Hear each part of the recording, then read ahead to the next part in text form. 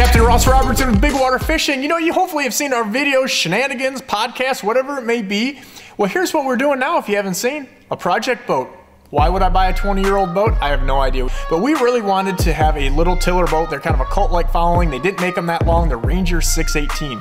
We took this just absolutely destroyed, tore up, hit, whatever you want to call it, smashed up boat, and we rebuilt this thing from top to bottom.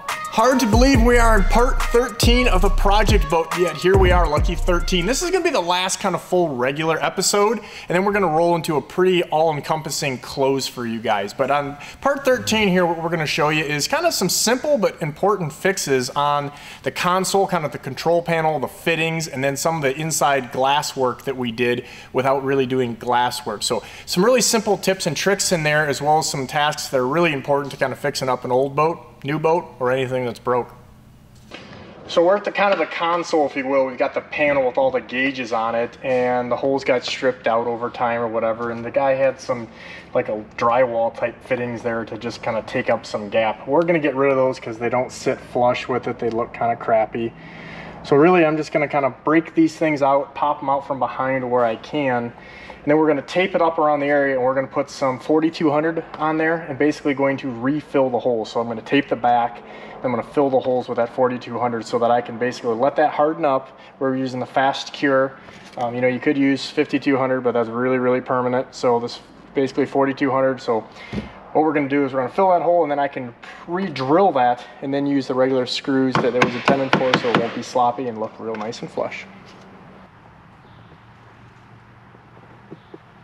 You want to make sure you tape the area off pretty good, because once this stuff gets on things, even your hands, it's not real good at coming off. So I'm going to try a little plastic razor blade here to kind of smooth this over so it's a little smoother, and kind of try to force more of that material in the hole itself, and then just get rid of that material so that it makes sure it sits nice and flush when we're done. Works real good. You know, kind of like the wave whackers, the little console gauge pad, if you will, really just kind of sanded it down a little bit. I didn't spend a lot of time at it, and repainted it, made it look a lot better. It's definitely not perfect. But the big thing here is we took the gauges out, or at least the majority of them, and most of them were really, really bad. When you look at there, I mean, green on the connections, we had one wire pull out. So basically taking these all apart, and what I'm gonna do is I found a little online here, we found some, can't find them, but I found them, some little pipe cleaners. And then we've got some electronic cleaner, connection cleaner, no big deal. And trying to get some of those fittings on the things that I really don't want to completely redo, get those changed out, cleaned up a little bit. But then on things like the little Ranger pad here, these are hard to come by. I don't think you could find one of these if your life depended on it. I'm basically going to just replace that connection. We're going to get rid of that so I can get everything redone instead of trying to clean those up, because this is super important. You know, I've got my lights on here, my nav lights, I've got my bilge pumps, my live well pumps. So if this goes out, we've got a lot more than just one problem. And I've got, you know, some new connections, some new fittings that I bought online. These are a little waterproof deal. We're gonna put some dielectric grease inside there before we put them together so we don't have that corrosion problem, hopefully, and just they're 20 years newer. So the same thing that I did with my pumps here, you saw Captain Chris, he was putting some of those pumps together with new fittings. So everything's quick release. So this is just the extra cartridge that I'm going to carry that I could use for my bilge pumps or my live well pumps, and they're all wired with the exact same fitting. And so we're going to do the same thing with some of the electrical connections here to make sure we don't have any problems. So here's the fitting for my little Ranger pad, and I've got the little ends crimped on there, and there's basically a male and a female, and you have to put the right one to the right deal. So we're going to put this one here in, all four of these go in. Then we've got this little boot there that's going to butt up against there to help keep the water out. And then after we're done, just before we put this together, we're going to put a little dielectric grease in each one of these to keep it from corroding like the old one was. And we're going to have a nice watertight fit on this connecting harness, but yet we can disconnect it if we had to do some service or something happened to it. So we're securing the little Ranger panel here that's going to run pretty much everything on the boat. All the important stuff, the live wells, the bilge pumps, the nav lights, things like that. So I got that secured back in here. We made this little harness connection, and what we're going to do next is, before I close this up, I'm going to put a little bit of dielectric grease in each one of the female fittings.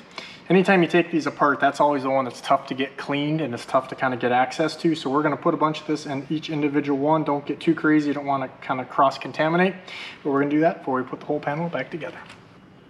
So one of the things that I did before I tore this even apart, one of the first things I did was I put a label maker on there on each individual thing, which is a good idea not only for just working on this panel, but if you're to disconnect it at any point in time or anybody's working on the boat, it's just going to save a lot of time. There's no bad way, you know, if let's say one thing goes out and you're in the water, you quickly know which one is which. So one other little trick I like to do pretty much when I'm taking anything apart is I like to take some pictures on the phone. And that way I can make sure if the labels come off, or in a couple of cases where the wires could go either way, that I've got a couple different options on there and got a backup plan, because labels come off and you forget. I took the drywall plugs that they had in there because these screws had kind of become blown out. So I removed that, and then we put some 4200 in there and let that sit up for a few days. And then basically what we're going to do is we're just going to pre-drill some little holes in that stuff. So it's kind of a rubbery compound, but it's going to take up that gap so that we don't have any slop with the small little screws that we're going to put in. So we re-drilled this with very small drill bit, and we're using a small number 8 screw because we can always go bigger in case this for some reason loosens up. And then we're just going to put these in by hand so we don't tear up that. You can see it's pretty firm. It's sucking it right in there. I mean, we don't have them all in. It's very solid. So simple little thing, just takes a minute or two. It'll make it look a whole lot nicer. You won't have that gap in there. It can be nice and tight. Sometimes these projects don't require that much time or money, just a little bit of know-how. So now we've got it all attached. I left out the speedometer because I don't plan on using that. I'm going to use the speed over ground on the Hummingbirds. But everything works. Kind of nice. We've got this all shut off. Watch the electronics section of that to show you how we got this all shut off to a switch. But a lot cleaner, a lot nicer. And again, I left this out because we're going to put in a Mercury SmartCraft gauge in there. It's going to give us a lot of good information. But just a couple bucks and a little bit of time, we got that thing looking like new. You know, you don't have to have a new boat or even an old boat. It doesn't really matter what it is to know that fuel problems can be a thing, even in little gas blowers, anything that takes gas pretty much, right? And so a lot of what people don't realize is that ethanol or bad gas can eat those lines from the inside, cause them to collapse. You have really a fuel flow issue as well as getting, you know, things into the system itself. So we only had a few feet of gas line, maybe 5 or 6 tops. And once we had things torn apart, it was just a no-brainer to tear that out, put a new gas line in. It's a very simple fix and very inexpensive. It's probably just a little more of a headache for getting things cleaned up. But even if it looks good on the outside, that doesn't mean it's good on the inside, and it's a simple fix we'd highly recommend. You know, I love the fiberglass boat. I've been with Ranger a long time and really appreciate those nice compartments, especially that white fiberglass. You can see things really nice, but the one thing people tend to do is they throw sinkers in there, metal rod holders, whatever it may be, and it's going to chip the heck out of stuff in there. And then we definitely had that in the live well and a couple of the compartments that had finished stuff. And instead of taking that time, you know, to do real glass work with it, we basically just did a little bit of sanding, made sure we had no real damage in there, let that dry out real good, and then we just simply put some 4200 in there, some and 5200, so the quick setting stuff. And that's really nice because it's waterproof, and it's kind of a patch job, to be honest, but all the places that we're at, it would really be involved to do glass work, and it just didn't really make sense. And so we wanted to make sure we didn't have any further deterioration in there, but yeah, I had it cleaned up. And in a white on white, you can't even hardly tell it's there, and it's a simple fix that takes just a little bit of time. Just make sure you allow enough time for that to cure, because products like 4200 and 5200, even the quick setting, they require a lot longer to cure than you might think. So on these older boats, you know, you're gonna get chips and dings. It's just a reality. And again, I'm not a fancy fiberglass guy, so a simple way of fixing that, make sure you seal it up, especially in the compartments or the live well like we're gonna do here. Both the front and the rear live well have dings in them. People must put some metal stuff in them or whatever. But something similar to this is 3M 5200, which is a watertight sealant. This stuff is nasty. Make sure you use gloves. Once it gets on something, it stays there. And the fast cure, you really wanna do that because that only takes a few days. It takes about 2 weeks with the full strength stuff. So any of those little gouges where you get the fiberglass, especially around the drain plugs or really anywhere, they make this in black too. It's kind of harder to find, but you can kind of cheat and get some little things so you don't have to do glass work. It'll be a lot faster and just kind of covering stuff up.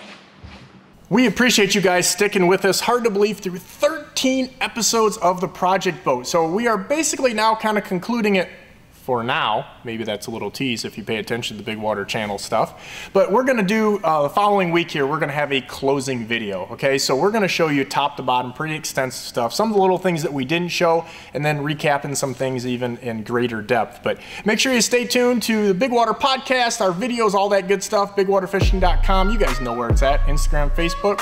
We're out.